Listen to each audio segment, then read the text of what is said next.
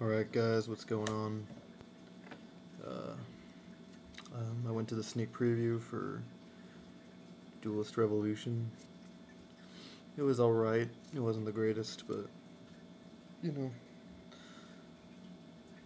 I entered twice. I got 2 promos. One's for trade if anyone needs it. I'm gonna keep one for myself. So then my first entry, the only holo I pulled was just Amazoness Queen. And I was kind of sad about that, so I felt like entering again. And it was a little better. I got Trident Warrior.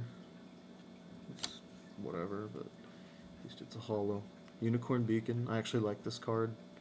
I'm thinking of teching it in blackwings or something. Maybe.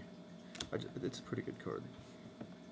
And then I got Voltic Bicorn.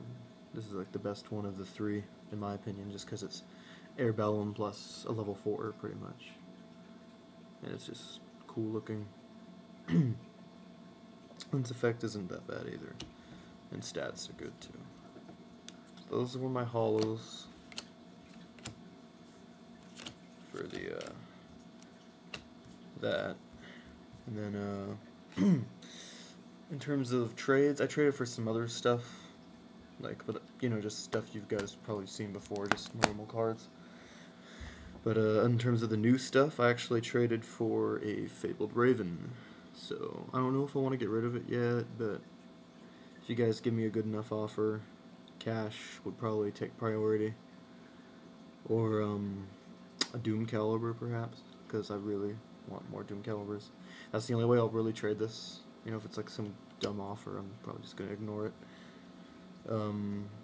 But yeah, if you know, if you guys want it, if you guys really need it, I'm willing to sell it or get rid of it if you have like doomcaliber, basically.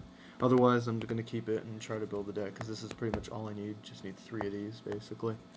But I'd rather have the money over the card. So yeah, that's the sneak.